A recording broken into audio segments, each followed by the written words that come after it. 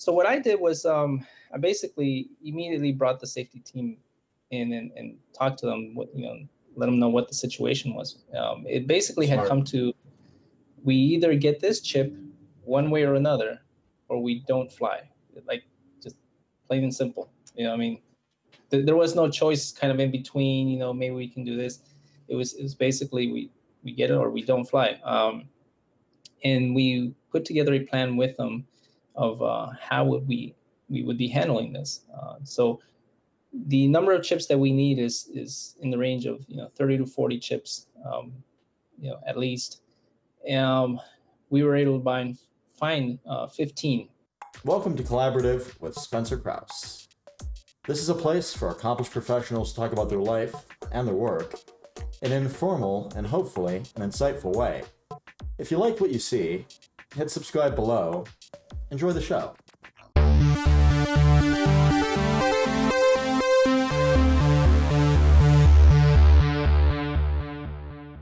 Welcome to the Collaborative Podcast. I'm your host, Spencer Krause. Our guest today is Ricardo Olivarez, on for the third time.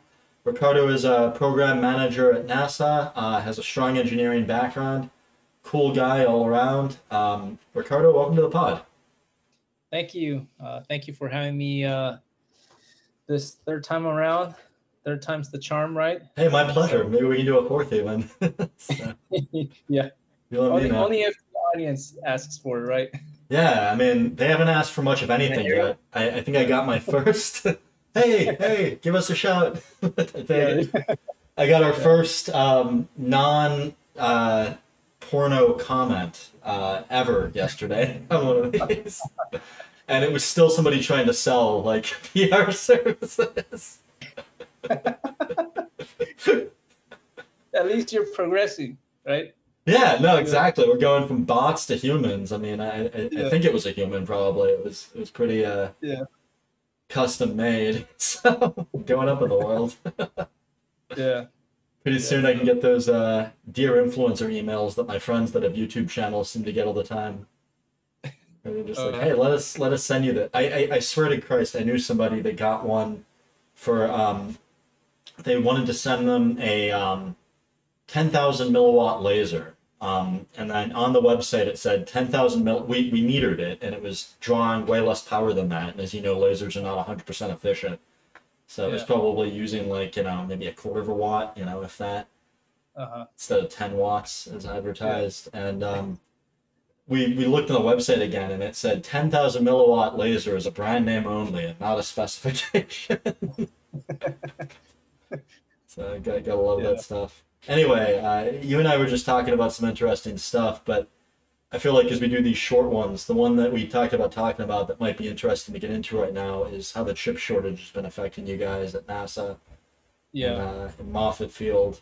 So, so, I figure everybody has their own story, right? And we were talking about how hopefully these are the last stories we'll have about this, and we want to talk about them, right? And knock on wood, right? That we don't experience something like this again.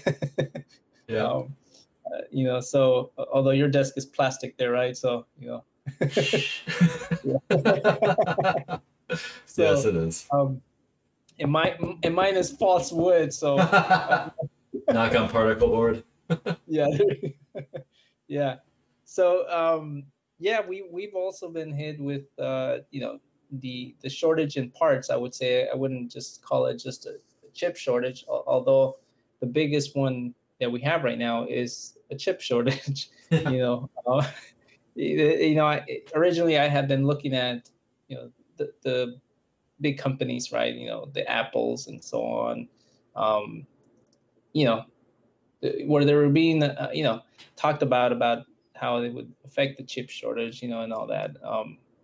And so just in hearing that, right, our team decided to get ahead of it, and start looking at all the parts that we had, and what was in short supply and what was available in quite a bit of a quantity.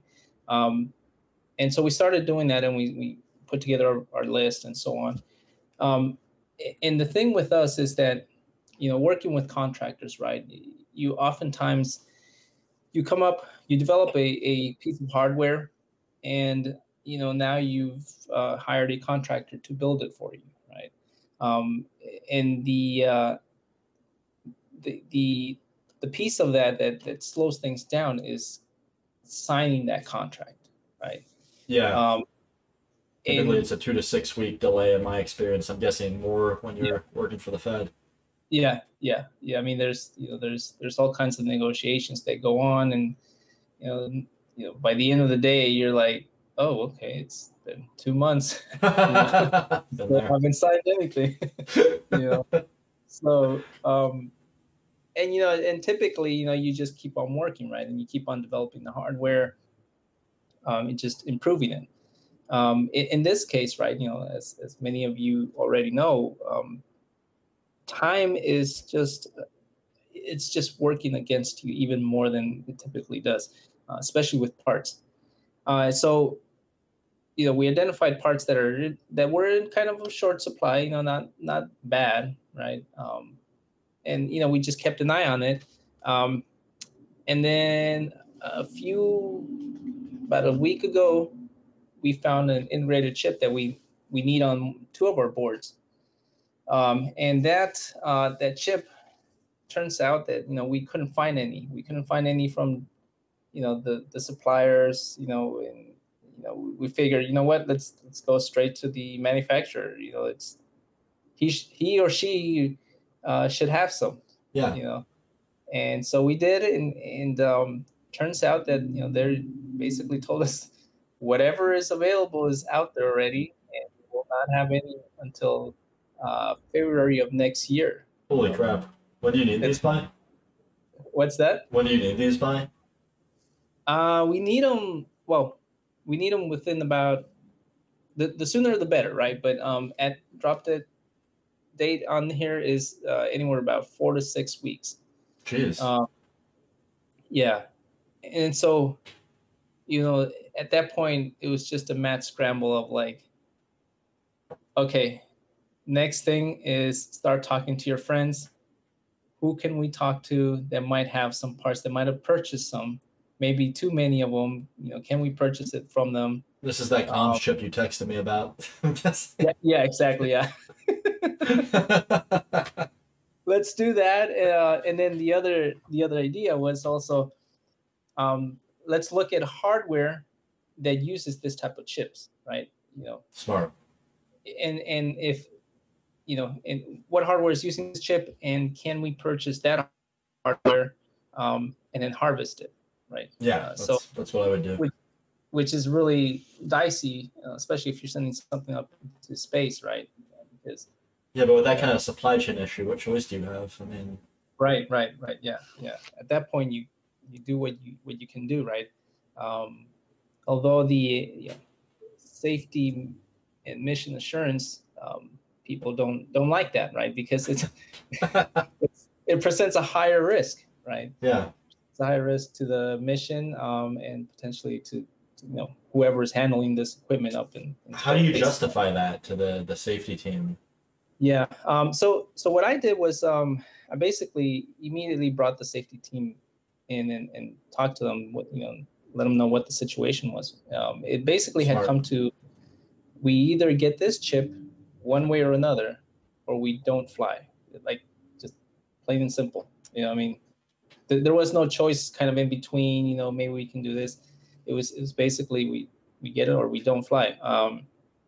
And we put together a plan with them of how we would be handling this.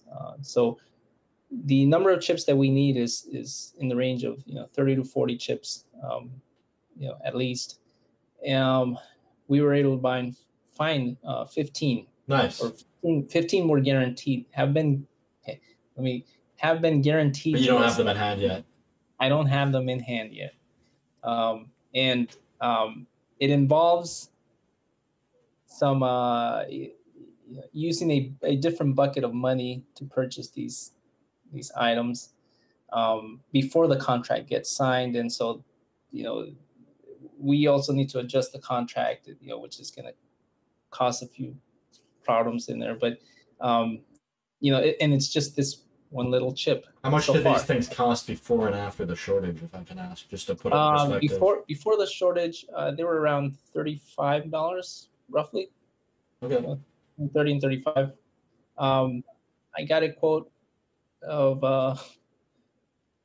and that was $35 each, right? I've gotten a quote for what was it, $4,500 for 15. So like $150 if my mental math is working correctly. Yeah. That's no so joke. they know we're hungry. The worst I heard was I have a colleague who works in defense, and he was telling me about STM32 chips going for $160 right now, which I think they're normally under $1, right?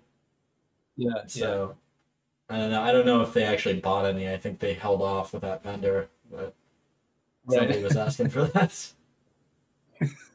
Yeah. And so this is 15 chips that we have only, right? So it's mentioning roughly between 30 and 40.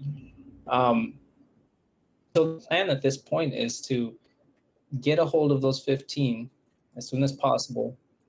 Go through our testing program, and then essentially recycle them or reuse those boards for our flight mission, right? Although now they're telling me that for our flight mission, we will need, instead of needing 10 of them originally, we will now need 12, very likely.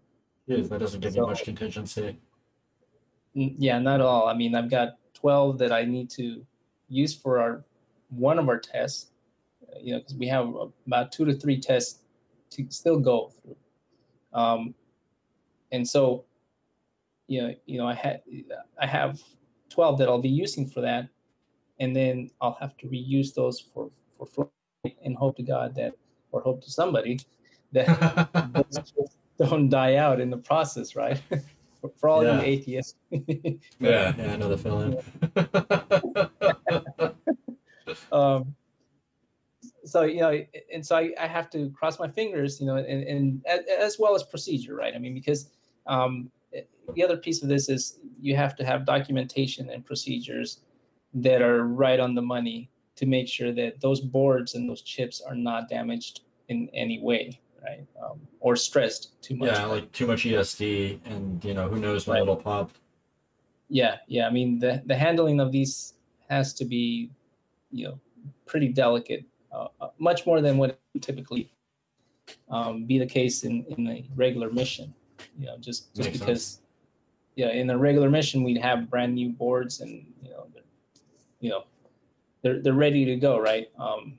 But here we will have 15. Yeah, so there's no room for that. At this point there is, like say out of the 15, I'll use 12, and I'll have 3 more, just in case something goes wrong. There's not a lot of insurance. I was going through some storage the other day, and I found a Pelican case with 7 fried Arduinos in it from a project I did early in my career. Where they kept failing because of a root cause that I didn't solve, and so I kept replacing them. If you had some rookie like that on your team for this, you would be out of all of your inventory. Yeah. The good thing is that I have a real solid team, right? The guys that I work with, they are just, from the technical to even handling situations like this and just kind of rolling with the punches, the team is really solid. I can really count on them to come up with ideas and just, like I say, roll with the punches, and not get frustrated with the different obstacles that we are now encountering, which are now a whole lot more than what we typically do. So that's the chip shortage, right?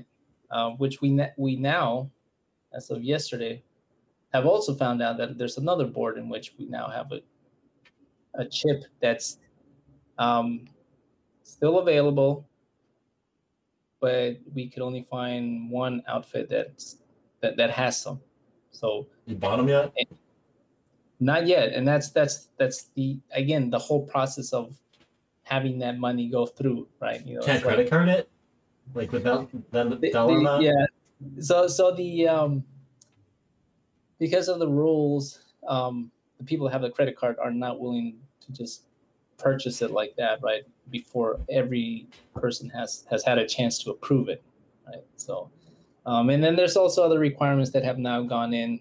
You know, one of the questions they asked me is, you know, will this be used on any NASA computer? It's like, well, what do you think? You know, why do you ask me that question? You know it will be, you know, I mean, so then that now leads into further paperwork that because of like infosec, so information security. Yeah. So, somebody was telling me a story about the Jet Propulsion Lab and like a Raspberry Pi that was a backdoor and screwed some stuff up. Yeah. I'm guessing that has something to do with that question. Right. It does. So, excuse me. So you know that's now extra paperwork that takes more time, and you know, our approval list is usually not one or two people. It's like, you know, this big, right? You know. Someone else might snag them chips, though. Is the problem with that? Yeah, you know, so you know, a lot like of you would think, buy now, ask questions later. Like grab them. Worst case, we wasted $5,000, but you've got people on salary for way more money than that who are now you know, waiting to get polled to approve it. Yeah, you know, these are unprecedented times. I mean, it's just there's no around this problem, right? You know, we have to the way we have to attack it is basically just be versatile, quick, and be able to change on a dime. I mean, it's, you know, my team can do that, right? But you know, all the other processes are the bigger challenge, right? You know, and just and like, you know, it adds risk to the mission, right? So obviously, depending who your safety rep is within the mission, some of them don't even want to take, if it increases it by 1%, they don't want to do it. You know? Jesus. Yeah, I mean it's getting sometimes it just gets to the point where it's like. But this isn't like human lives are in danger. This is like they might look like a jerk. You know, it sounds like. Yeah. Well, in some cases it can be, right. Okay. Human life. So it depends on the project and depends what piece of hardware it is. So, in some instances there could be life at stake, right? And I understand that. That's, you know, fully understand that, you know, even 1% that's not a good outcome, right? Nonetheless, I mean, this is space. There's risk. That's part of. There's no getting around that. Business. Nor I know what you want to, because you wouldn't be able to accomplish nearly as much. Yeah. You know, so it's presenting a challenge, all this shortage of parts, and trying to get, you know, this big ship to move, you know, in the direction that you want it to move on a dime, right? So it takes a lot of conversations, face to face, you know, face to face on Microsoft Teams, you know, nice. which works really well, you know. Shameless plug for Microsoft. Teams is great. We're using Google Hangout right now, and you can see the glitches if you're watching this. Should be using Microsoft Teams. Yeah. Maybe the next one we'll do on Teams. I've used both, but yeah, Microsoft Teams has been really good to work with, and so. But it's a lot of conversations with upper management and the people that have the credit card. One time I had a credit card, and you know, I got rid of it. I now regret that. Why did you get rid of it? I can ask. Well, it's because so in purchasing within our group, and the process is that the person that wants that piece of hardware or whatever they want to purchase, you know, they input it into this system. That system has 3 or 4 levels of approval. The person with the credit card can't do anything until those levels of approval have been, you know, until it's gone through all that approval. Once that has been performed, then the person with the credit card now has to go to the manufacturer or wherever to make that purchase, right? Yeah. Oftentimes, if the company is not an approved, then then they have to go through that process.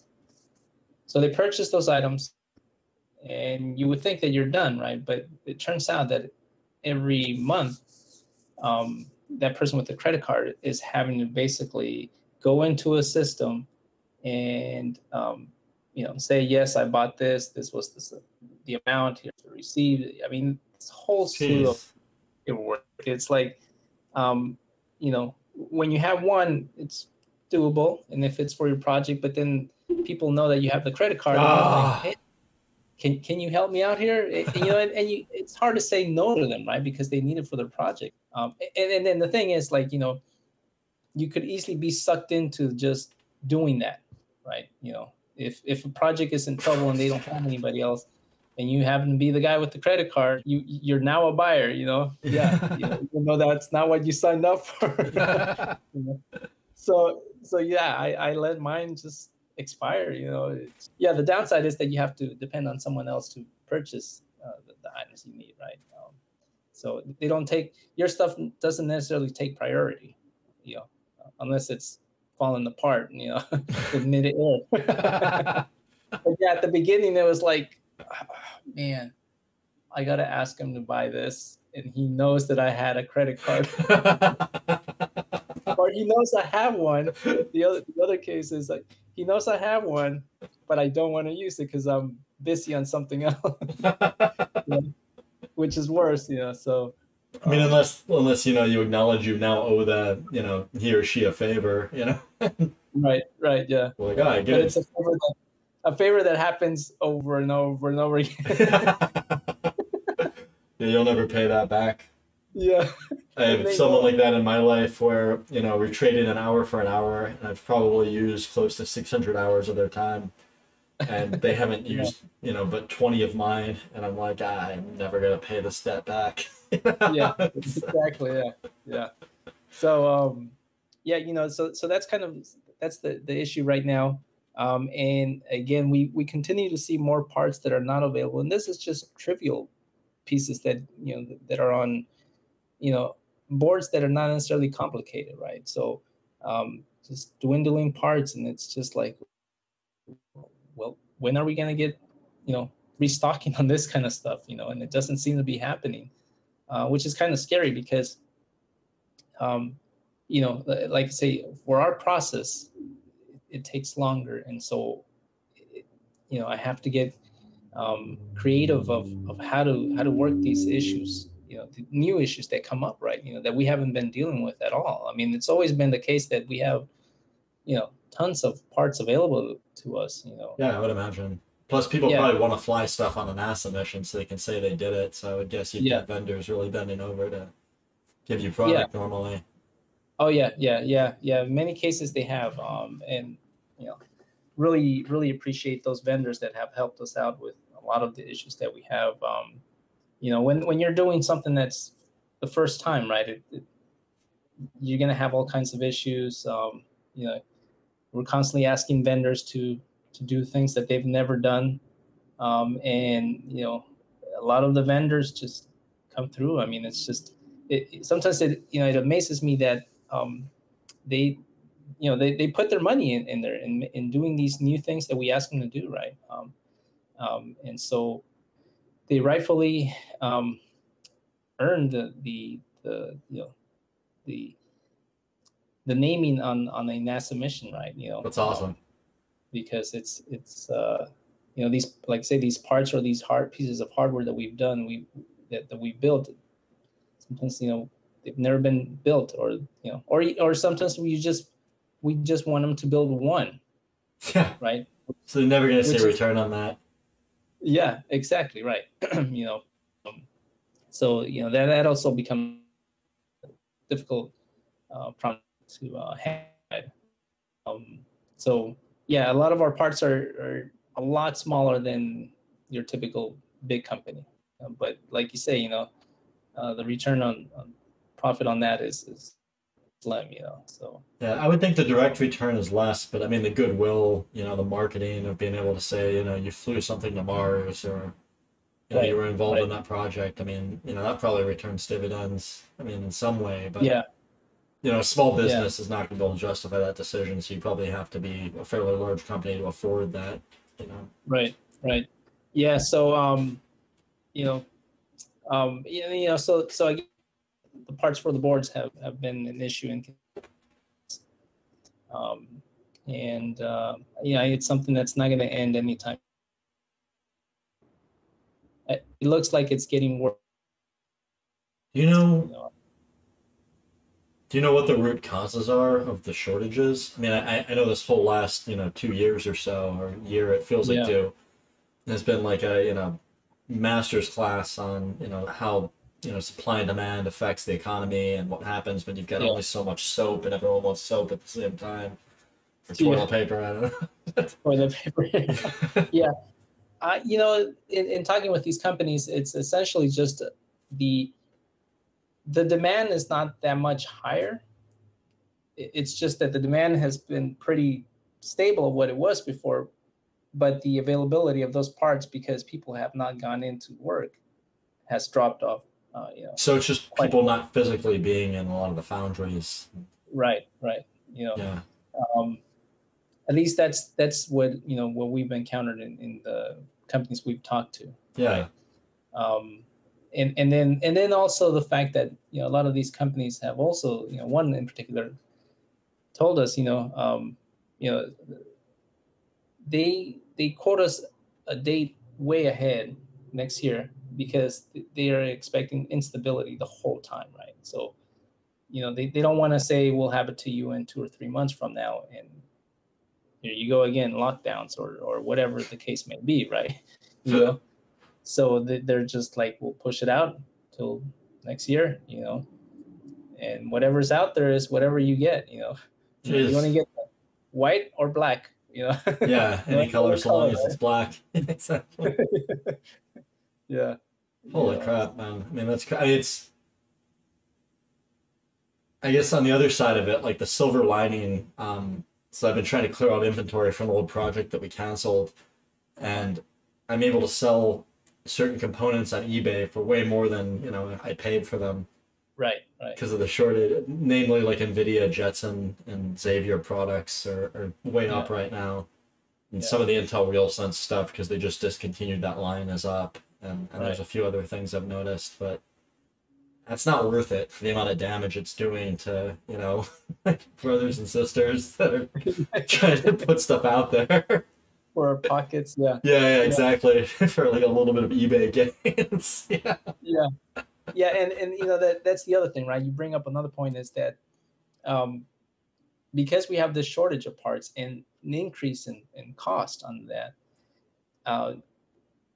then the project as a whole is now a whole lot much more expensive. It's not just a few dollars more. It's, we've gone from like these chips, right, from $34 to $35 each to a much higher price, more than double, right?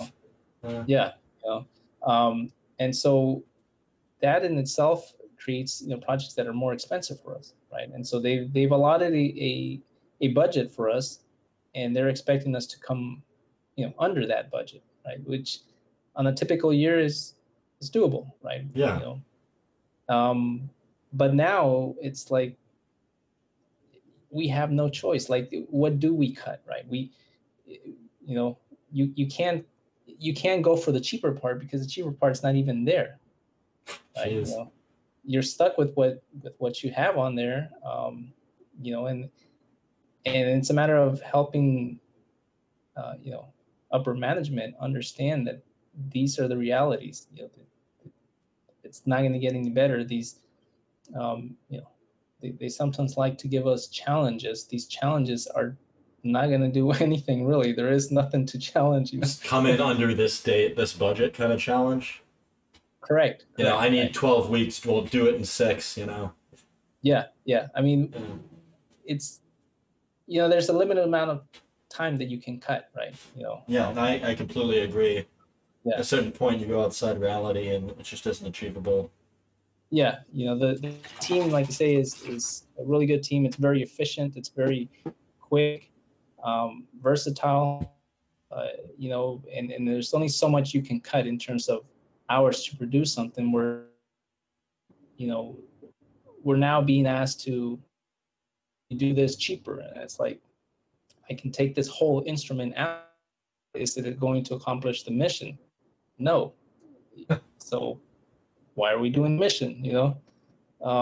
So, you know, it's getting down to just getting rid of instruments, you know, on our mission, right? You know, so, you know, we're also fighting that battle of trying to keep our original complement of instrumentation on the mission, but yet at the same time, trying to alleviate their fears that we will come through. And at the same time, you know, in the back of our mind, we're like, yeah, the parts are becoming more and more scarce every day. We need the money now, not tomorrow. You ever considered, maybe this is a stupid thing to even bring up, but I'm just thinking what I would do if I were in that position. And again, forgive me if this is naive, but just buy it with your own money and like beg for reimbursement, or, you know, just like. Yeah.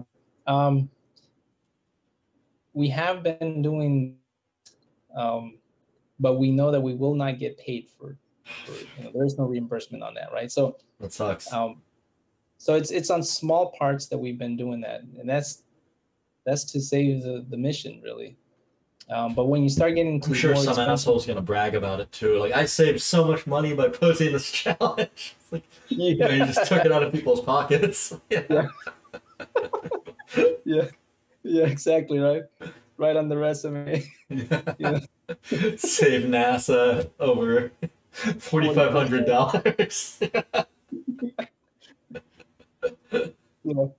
Yeah, and then the other guy's missing $4,500. Yeah, exactly. Yeah. So, and my kid had to eat on the welfare lunch program for a year because of your ass. Yeah. Yeah, you know. So it has gone to that point.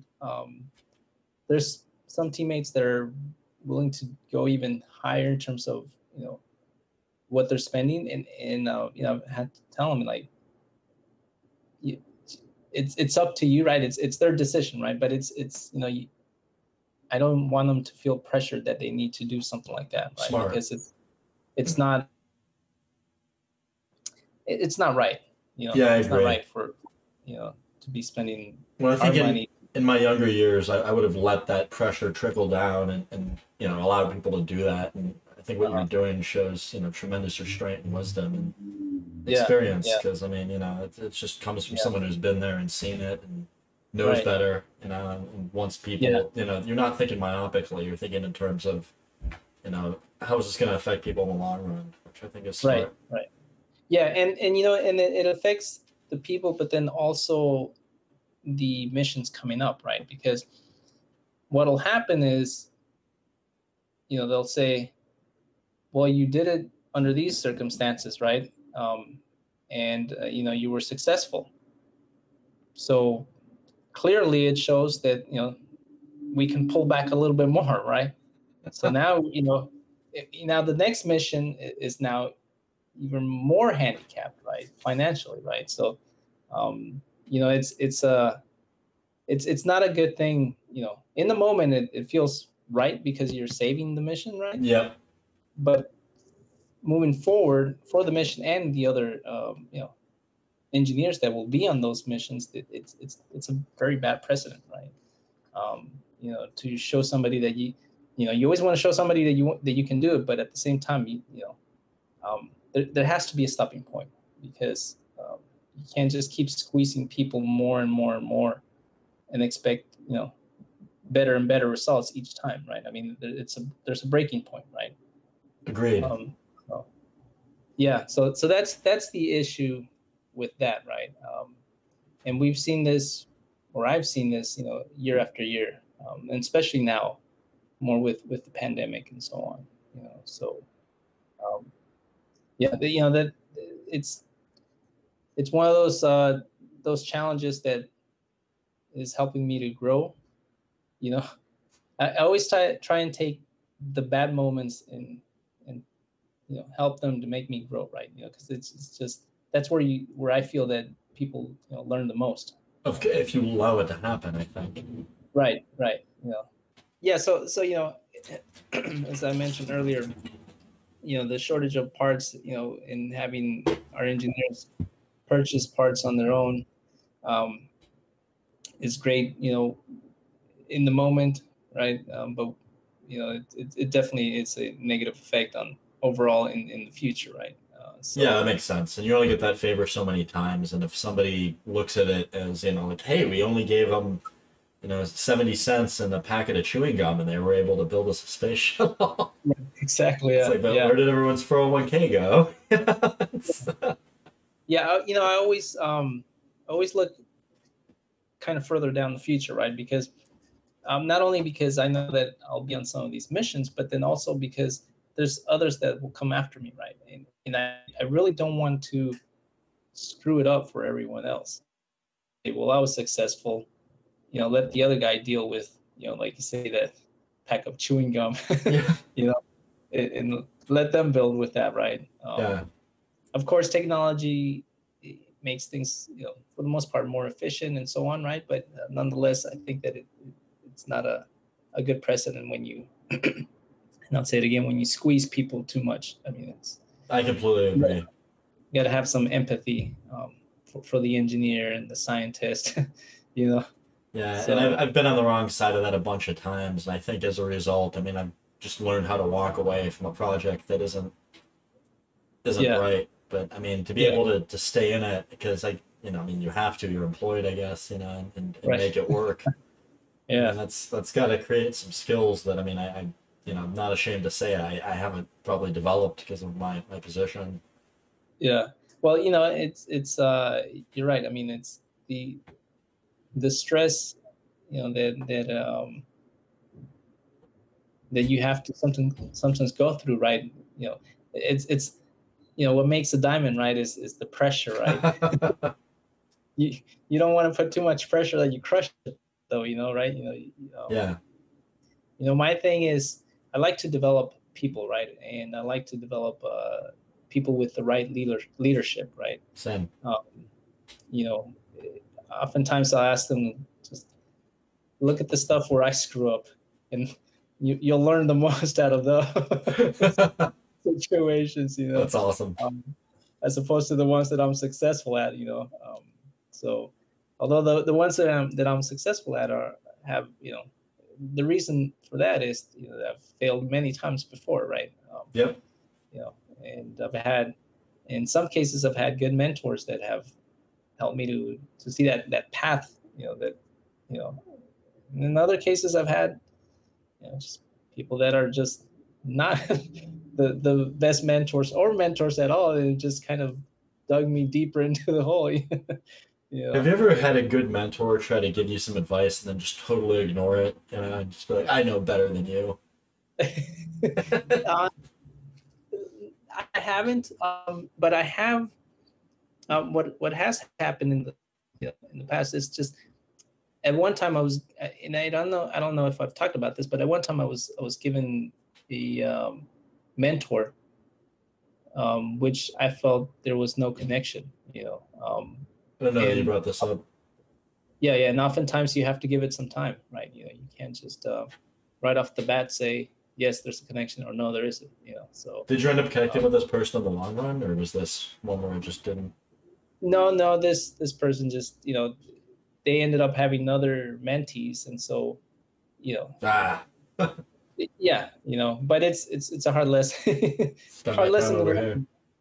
Yeah, hard lesson to learn, but nonetheless, it's a lesson, right? So it's something that I always, the younger engineers, I always tell them, that give it some time, right? Even with me, if you don't feel that connection, there's, then let's talk about it. Let's see how we can work better, right? That's awesome. We got to give each other some time to get to know each other, how we work, what our weak points are and what our strengths are as well, right? Because we all have both weak and strengths. Yeah. Have you had the experience where you feel like, when you get under real pressure with somebody, like that's when the relationship develops? Because I feel like oftentimes that's been the case with me, where I don't really know somebody until I'm thrown into a pressure cooker with them. and trying to do some crazy, and then, you know, you become really close, or, you know, the problems become incredibly apparent and develop into, you know, you have to fire this person or something like that. Yeah. I mean, I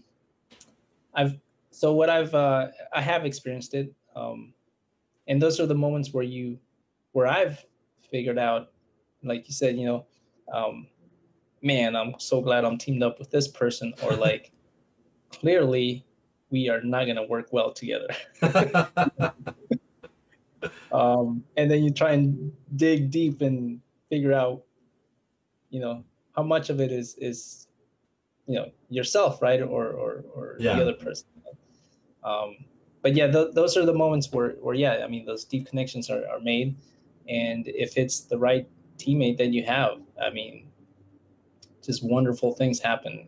And you know, in my experience, I've actually felt it. It's just synergy of like this back and forth that we both know the boat is sinking, but we both know that we're going to survive this. And well, there's no way you're going to if nobody does anything. So you just have to work together and rise to the occasion, or it's going to sink.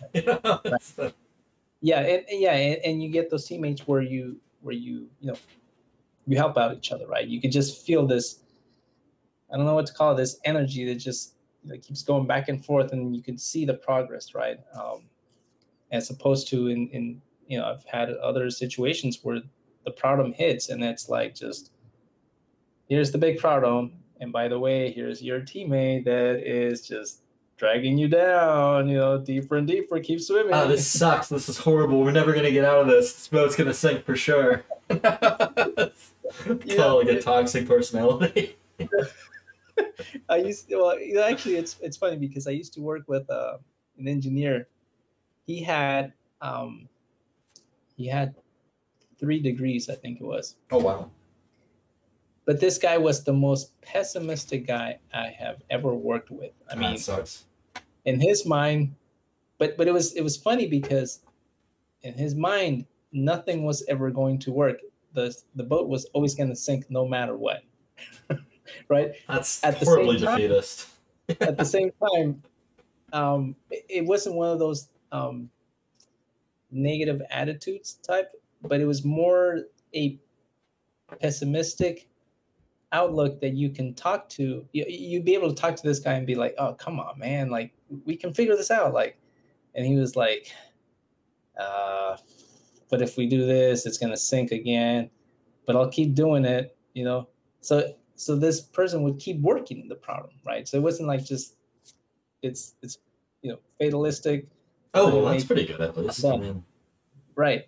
So you can motivate them. That's cool. Yes, you could motivate him, and the whole time it was kind of a running joke. I mean, it was just, the whole time it was funny, you know. I mean, he really did see that. He did see the boat just sinking the whole time. But he, at the same time, he thought that was kind of a funny thing, that he couldn't get his mind out of that. And yet... So he was self-aware, at least. He was self-aware, and yet cool. He could see Ricardo, you know, believing that the boat was still going to float with half of it gone. You know, and so working with that person, it was just, he kept working and working. You know, at the end of the day, we accomplished the mission, right? But it was nice.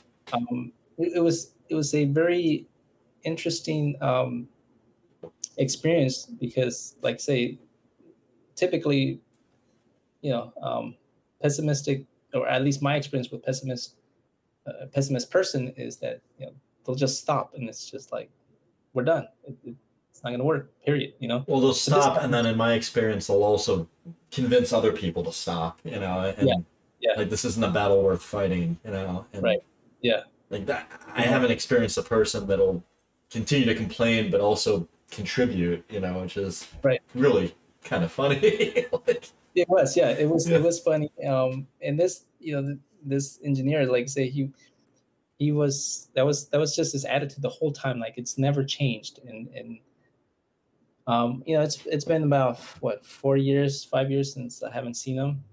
But even the last time that I saw him, which I wasn't working with him anymore, it was the same mentality. It was just pessimistic.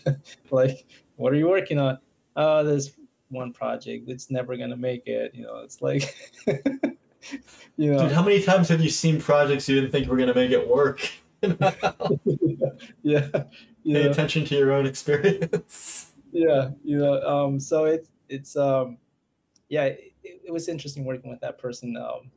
But yeah, and it's actually kind of good to have a person like that on the team, right? Because they find failure modes, I'm guessing, like before they occur.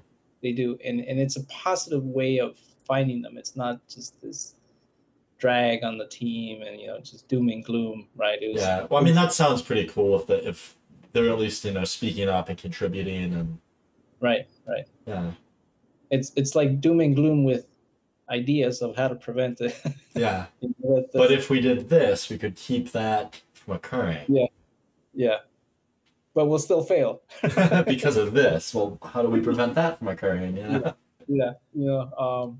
So yeah, that was early in my career, and I wasn't managing at that point, but nonetheless, I've always had an aspiration to manage projects even from the beginning, and so I'd always poke my nose in the management field. Same, and like try to get to know the managers ever, and see what they're doing early in your career at least. And I could do that.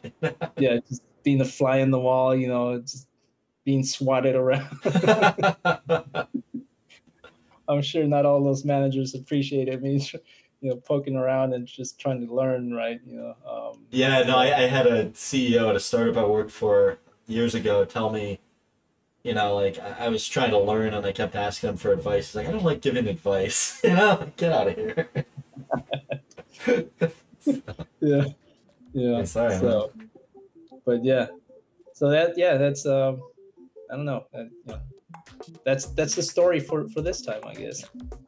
If you stuck around this long and you like what you've heard, please give us a like and smash that subscribe button, or smash that like button and give us a subscribe. We're always looking for new and interesting people to have on the show. If you know anyone good, send an email to podcast@ska.solutions or leave a comment below. Thanks again for listening, and please come to the next one.